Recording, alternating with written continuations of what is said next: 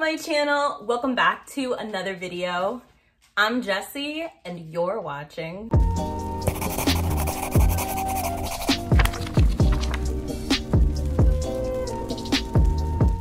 Welcome to a Black Girl Magic / science fiction reading vlog. If you're not familiar with my Black Girl Magic series, that is a series in which I review the representation of Black girls and Black women within the science fiction and fantasy genre. I will leave a playlist of those vlogs down below.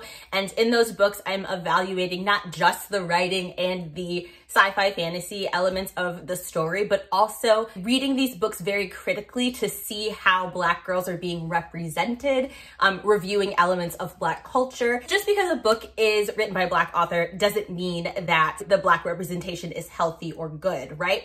So anyway, the Black Girl Magic book that I'm going to be reading in this vlog is The Space Between Worlds, which I am already up to part 2, so that makes it sound like I'm very far, but part 2 is literally just page 64. And before I do anything else, I have to gush about this freaking book. This book has been making the rounds over on BookTube, and I was really excited about it, but I still wasn't prepared for how phenomenal it is. I'm seriously so scared that it's gonna take a turn for the worse, and I'm just gonna be destroyed with disappointment because so far this is shaping up to be a 5 out of 5 star read for me. In this world, an eccentric genius named Adam Bosch has unlocked the secrets of the universe, making it possible for some people to travel to different versions of Earth. Our protagonist, Kara, is one of those individuals, and out of the 380 parallel universes, she is only alive in 8 of them, which allows her to visit 372 worlds because it is impossible to visit a world that you are still currently living in, as that will cause a very painful and sudden death. When one of her versions is murdered, she ends up getting plunged into New World with a very old secret. I love that this book just throws you into the story, and it leads with this pleasant but matter-of-fact first-person POV narration. So far, I love the representation of natural hair and how natural hair is being written, and I love that our protagonist is definitely morally gray and almost quite unlikable. She is very kind of gruff and not the easiest around the edges, and I'm just very much enjoying following a female protagonist like that. There's also representation for sex workers. Kara's mom was a sex worker, and I actually really appreciate that in a young adult science fiction story. I also really like that so far there's inclusion of a real world religion as well as fictional religion that was created for the stories. And there's an element of one of the religions that I'm really digging so far, where you essentially go into this place of worship and then explosions are set off. Literally flames are set off. And you are supposed to, at that point, make some sort of confession, and nobody else can hear you, not even the preacher. And I actually really, really dig that. I also really love religions that center fire. Just the world building is incredible. And even though I'm only 64 pages in, the character work is incredible. I have already annotated and written so many notes and just marked up this book to high hell. I'm actually, like, seriously, look at all these annotations. I actually am reading this very slow because I keep having to stop and mark things down, and I keep trying to stop myself from doing that, but I just can't help it. I'm really loving this book. And the 2 other books that I'm going to be reading for the purpose of this vlog, The Relentless Moon, which is the 3rd book in the Lady Astronaut series. This series is Hugo award-winning, and just the science representation, the mathematical representation is really good. It's one of those trilogies that combine, well, it's one of those series that combines real science with imagined science, and I just really appreciate that. And the first book essentially starts with Elma York, who's a lady pilot, and she flew in World War II, and she is fighting very hard to become an astronaut. But this is a historical science fiction book, and the world parallels ours. So this is set, I believe, it started in the 50s, 60s, and women weren't allowed to be astronauts. Our protagonist is Jewish, and she's also having to overcome anti-Semitism within her field. And I love that the cast of characters has a lot of Black characters, and it talks so much about anti-Black racism and the very various ways which Black people are kept out of STEM fields. And basically the earth has become uninhabitable due to climate change. And there is now a space race to get people off of planet Earth in order to colonize a new planet. Then I also have Android Karenina, which is a retelling of Anna Karenina by Leo Tolstoy, except this is a sci-fi retelling. There's so much technology. There are mechanical wolves. It definitely gives me like a steampunk vibe, and I really dig Russian literature. I loved Fyodor Dostoevsky in high school. So this video is gonna have a lot of space in it as well as some androids. As of right now, the weather is so freaking nice. So I'm gonna take my dog to the dog park. I mean, we go every single day, twice a day, but it's just nice to be able to go when it's actually warm outside. And don't worry, I go to a very large dog park where it's really easy to social distance, and I wear a mask the entire time. All right, I will check in with y'all later.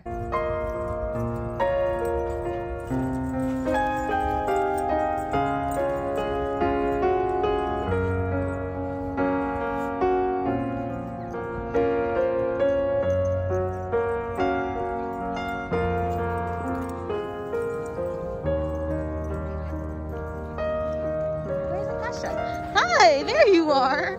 There you are. Did you come to check on me?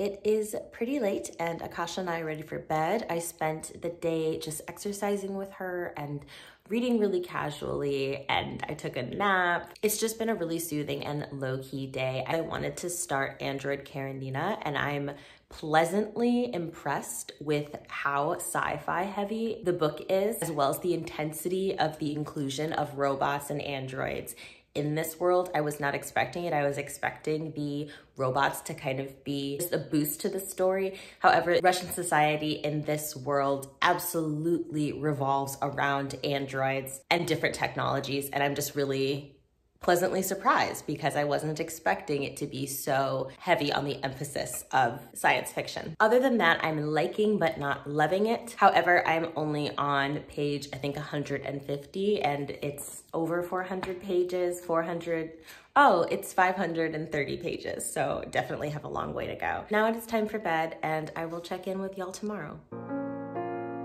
Who's a sleepy puppy? You ready for bed? Yeah, who's a sleepy pup?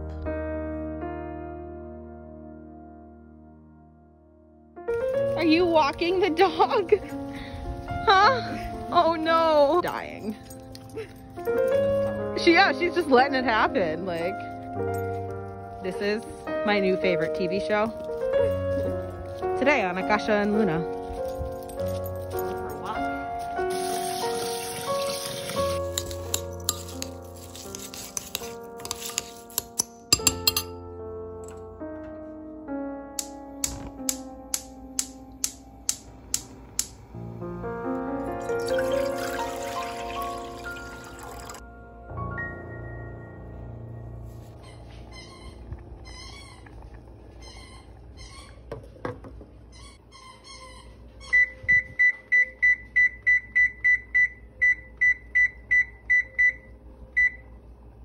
Hey, Poocher. Hi, pup. She hates when I come in here. Like, I've been putting off doing an update because every time I come in this room, she just looks at me with pure sorrow because I'm not paying attention to her. So I'm gonna give y'all a quick reading update on The Space Between Worlds and Android Karenina. Whew, where do I start? Okay, I'll start with Android Karenina because last time I updated you, I was interested in the book. Okay, maybe not interested. Maybe that's going a little far. I wasn't hating the book. I was liking it, but I wasn't necessarily enjoying it. And now that I'm on page 190, around 160 or 150, it started to get real. So this book centers around an affair that Anna Karenina has with Count Vronsky, and I just don't care. Like, if these characters were more strongly built or more interesting or compelling, I might care about their affair, but I don't. I can't stand Anna because her husband does nothing but provide for her and treat her well. He is logical and has great morals. He's really just like an upstanding guy, but she just can't stand him and hates him and treats him poorly whenever she possibly can. So I can't stand her and I'm ready for her to die. But that's not the point. The point is I'm starting to actually enjoy this book because we now have a robot baby that was conceived by humans, and I still have many questions. But we also have robots that are designed for one-on-one combat. I love fighter robots, okay? I love it. So I'm actually enjoying the story more now.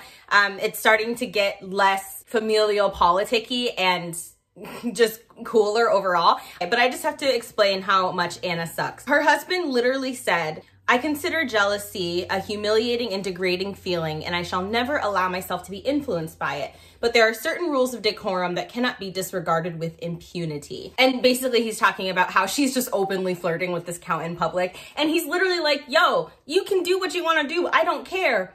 But please don't do it in public where everybody can see and then I look bad. You know what I mean? Then later he's walking towards her to greet her and she narrates the whole scene as follows. "All of these ways of his she knew, and all were hateful to her. Nothing but ambition, nothing but the desire to get on.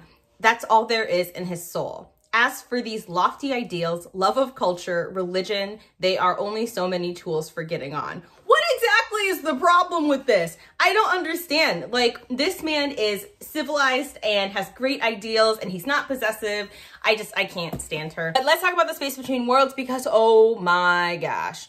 Oh my gosh. So I have been flying through this book. I'm on page 233 now. I think I have about 90 pages to go. And this book is giving me life. First of all, I love that this book gives off Orphan Black vibes because that is one of my favorite shows and I just absolutely love it. There's really great commentary on addiction as well as commentary on the typical disregard that corporations and people in power tend to have for their subordinates and the lack of care and protections that are put in place for workers. I love that the world building is just bright and meticulous and lush. It's just so pregnant with possibility and technology, and it's just so vibrant. I absolutely love it. And the characters feel so real, especially Kara, our main character. She is definitely a grieving, broken, messy Black girl, and she's so complex, and she has great things about her and horrible things about her, and I just love her so freaking much. I feel so close to this character. And this is also one of the most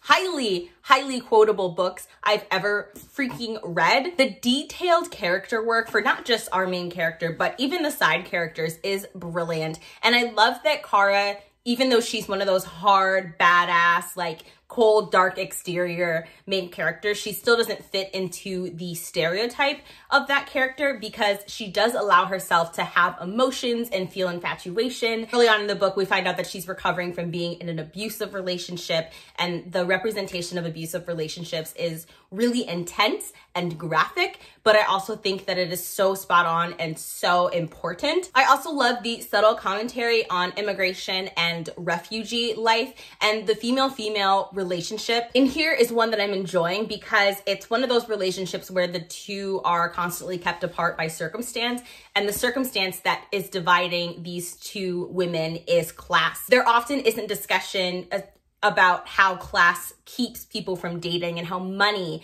breaks couples up or kills relationships before they even start.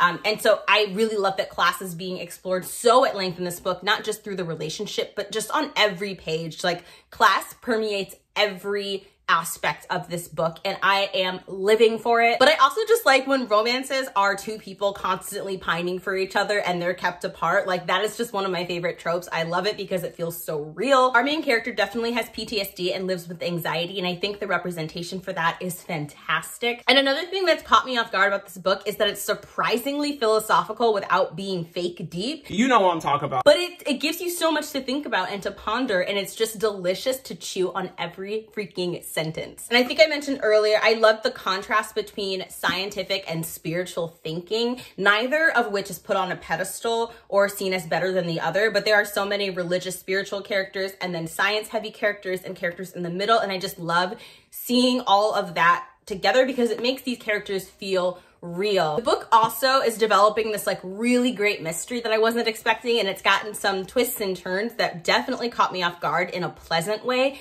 but when you think about it, those twists and turns were hinted at, so the framework was there, because I hate when twists just come out of nowhere and there was no establishment, like no hinting or anything. They're just magically twists, and I just can't stand that. I started making dinner and my rice is ready, or it's about to be ready, so I'm going to finish making my dinner and I'll update you later. Are you serious right now? I left you alone for 6 minutes. Are you serious? Haven't you done enough? What the hell? Are you even sorry? Okay, well, clearly not. Clearly nobody's sorry. Also, I love that my ASMR room is just playing beautifully in the background as chaos ensues.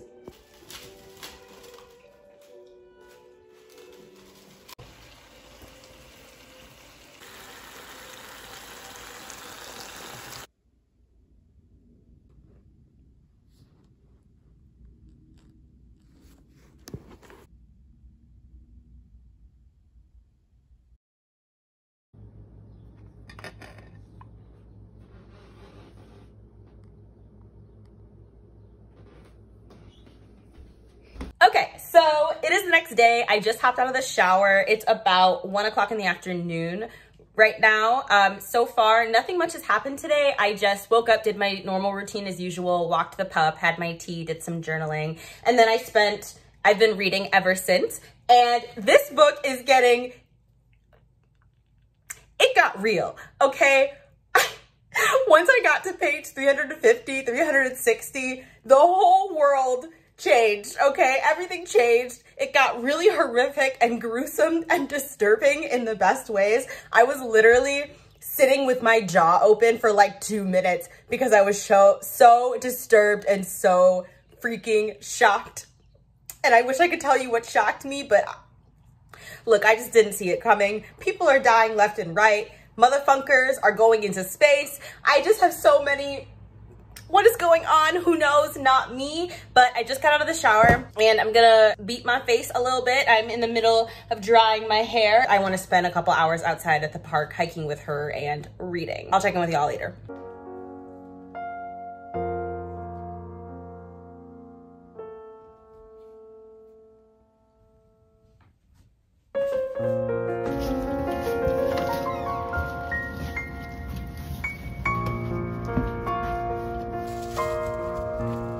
Give it back. I need that. That's the poop bag. Give it back. Okay. Okay. You don't need to party with it. Ma'am. Ma'am.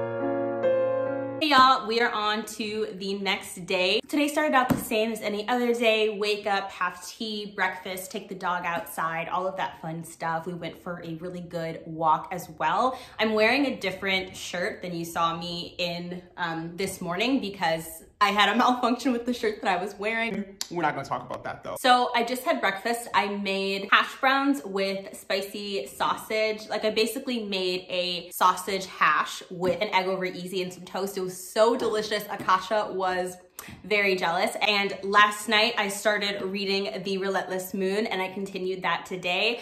And whew, okay, so as of right now, I am on page 185.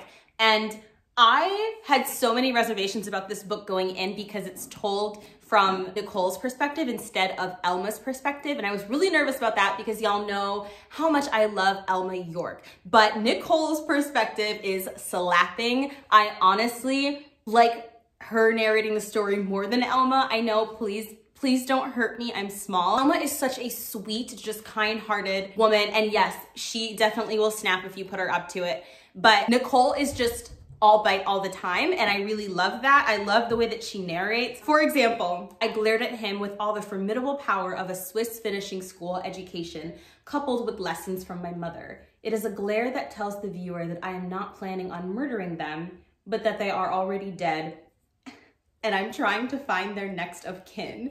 I am screaming. Y'all, as you can see, y'all can see why I love Nicole. And I know I've only read 200 pages, but dare I say, this book is shaping up to be my favorite out of the 3 books thus far. I know there's gonna be 1 additional book, but I'm freaking loving it. This book is for anybody who loves space operas where the characters are constantly having to put out spacecraft malfunctions and do damage control. It talks at length about the dangers of operating a spacecraft, and it doesn't shy away from the highly technical astronautical language, which only makes the story feel more real. Mary Robinette Kowal has done an incredible amount of research and consulted with so many mathematicians and scientists in order to make these books as close to actual rocket science as possible, and you can totally see that work going into this book. I always recommend this series for anybody who really loves science fiction and loves the technical aspects of science fiction. As with the first 2 books, I'm loving the inclusion of Earth politics as well as space politics. It's definitely more than just a space opera because we're still getting news from Earth and we're still getting time on Earth where we can see the devastation that the meteor that hit 11 years ago has wrought upon the planet and how people are reacting, and that also just makes the story feel more real.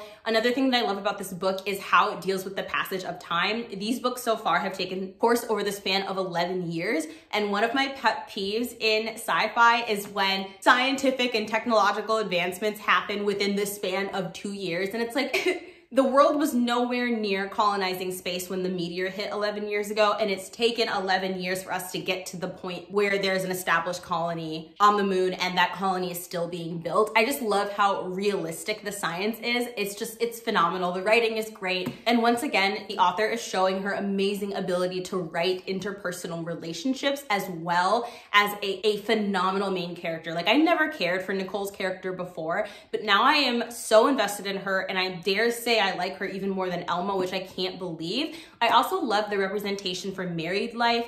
I thought that maybe the author just hit it gold with the depiction of married life through Elma and her husband Nathaniel because they felt like such a real, breathing, living couple. But Nicole and her husband's relationship is also explored at length, along with Leonard and Myrtle's relationship. And so we now have 3 couples that are married whose relationships feel so real because they're so deeply explored, and you feel like you're married and you have a partner while reading this book. I don't know, it's great. There's no criticisms I can give about this book. Now, Akasha and I were going to decorate for Christmas today. We are going to go to Target and get some tinsel and some other just little last minute things I need to decorate. I pulled my decorations and my tree out of storage from the basement, but I got a call this morning, and there's a family emergency with my immediate family who lives in Michigan. And so right now, Akasha and I are on lockdown. We are self-isolating. We are not going anywhere because we are preparing to make an emergency trip home to Michigan. So I don't want to talk about it, but those of you who are spiritual, religious, anything like that, if you could please put some positive energy, keep my family in your thoughts and prayers, I would really appreciate it. And since there's nothing I can do right now, I am just going to throw myself into reading. I'm gonna decorate later if I feel up to it. We'll see. Right now, I'm just trying to get through the day, and I'm going to try and get as far into this as possible. I'm only 100 pages, less than 100 pages away from concluding both The Space Between and Android Karenina. So yeah, let's just get to reading.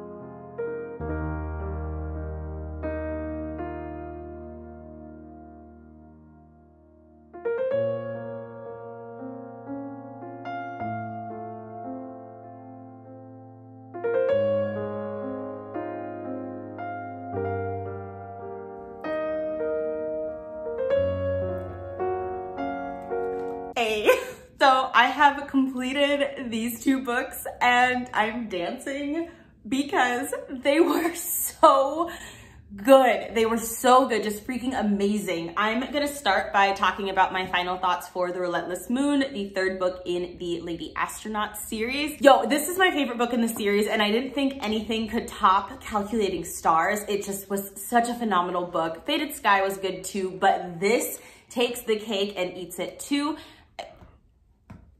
Hi. You were just sitting down, minding your own business, and now that I'm filming, you want to be down to clown. Don't bring me that toy. I don't want it. Okay. Hey, hi. We literally went for a 2-hour walk, okay? Like, hi. Okay, well, I guess I'm gonna try and give a book review with one hand. Basically, one of the things that I really love about this book was that our main character has an eating disorder, and the eating disorder is explored pretty unapologetically, but I love that it didn't dominate her character. I've said it already, but these characters just feel so real. They are so realistic and vivid, and I just love them so much. I love that the Black and the BIPOC characters take center stage in this book. I also really dig that it addresses the very real reality that when human beings do inevitably go to move to colonize space, there's gonna be a lot of eugenics involved in that because not everybody can make the journey into space. First of all, there's the issue of who can afford the trip, right? Issues are, okay. We're just gonna put that on hold. Just give me 5 minutes, pup. 5 minutes. 5 minutes, give me 5. 1, 2, 3, 4, 5. Yeah, so class issues will keep people from going into space. Essentially, these books look at the logistics of space colonization. One of the things that I loved about this was the freaking mystery, because someone or multiple people have found their way on the mission and are trying to sabotage the colony and are causing just deaths and chaos overall. So on top of the space opera, you're trying to figure out who can and can't be trusted, who is actually a secret agent. And speaking of like the secret agent and the reason that the sabotage is happening, I found that the antagonists, the villains of the story were so compelling. Like the reason that they were trying to sabotage colonization of the moon, all of it was just so amazingly done and well executed. And you can definitely sympathize with the antagonists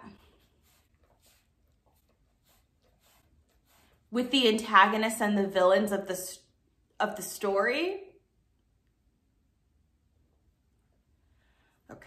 And I know I've gushed about the characters enough. I know I've gushed about the main character, Nicole, enough, but I can't sing her praises more than I already have. She has become one of my favorite protagonists of all time, especially, she's probably my favorite science fiction protagonist. She is lethal and cunning and intelligent, but she also isn't cold. I really, really dig Nicole. She is so fascinating and amazing, and following her throughout this book was nothing short of a miracle, just watching a miracle unfold. Yeah, favorite book in the series, 5 out of 5 stars. Now, I know a lot of y'all are excited for my final thoughts on The Space Between Worlds, and I have to correct myself because earlier I said that this was YA, and a couple people corrected me on Twitter, let me know that it's not YA, so my bad, y'all. Where do we start? Okay. Just put your booty on me. Why are you licking this? Oh my God. The ending of this book was perfect. It was a tearjerker. It was satisfying, but also unsatisfying in the most, okay. It was satisfying, but also it left some spaces of ambiguity so that it didn't feel too perfect. I loved that it was realistic but sweet. And Kara is another one of my new favorite protagonists of all time.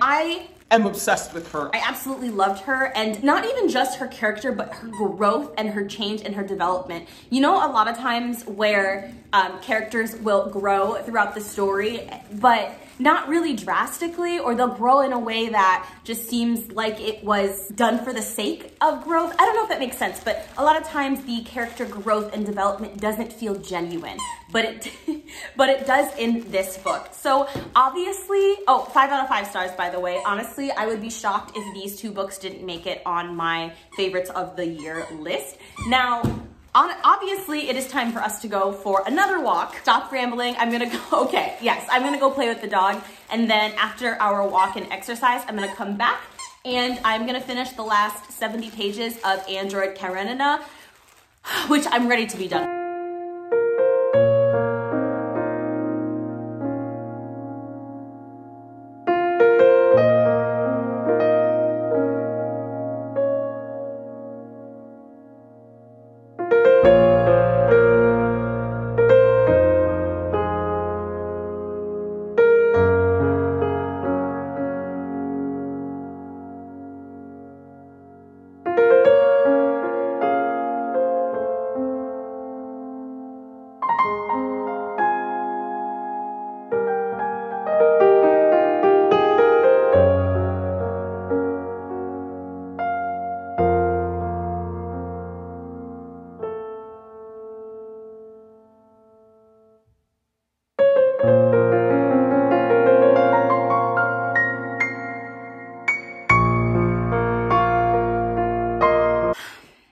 I'm suing the author for wasting so much of my time. It's not that the book was bad, it just wasn't good. I really wanted to like this book. I did. I don't though. First of all, I feel that this book was sorely mismarketed. It sends the impression that this is going to be a romance between a man and an android. And even the back of the book suggests that's what happens. That's not what we got. What we got was 500 pages of this very tumultuous, petty, jealous, shallow relationship between Count Vronsky and Anna Karenina. There were definite moments in the book where I was like really excited and invested, and I thought, because I thought that there was gonna be a payoff by the end of the novel, there was a pretty big... Not this again. Honestly, even finishing it was a bore. Like, I had to slog through the last 30 pages because I just knew that nothing great was gonna happen, and I was correct. It was a huge waste of time. I'm sorry, I really wanted to like this, but it just wasn't for me. It wasn't for me. If any of you have read this and enjoyed it, please let me know in the comment section down below. Let me know what you liked about it. That is gonna do it for this vlog. If you made it this far in the video, comment down below with a rocket ship or with the word space, just because all of these books have to do with space, and I absolutely love that. I don't know if I mentioned, but the characters in Android Karenina go out into space, which is pretty dope. So yeah, let's do space rocket emoji, and I will see you in my next vlog. My next vlog is going to be me reading adult fantasy, and I'm very, very excited. I hope y'all like it. Until next time, stay safe and wear your mask. I'll see you in my next video.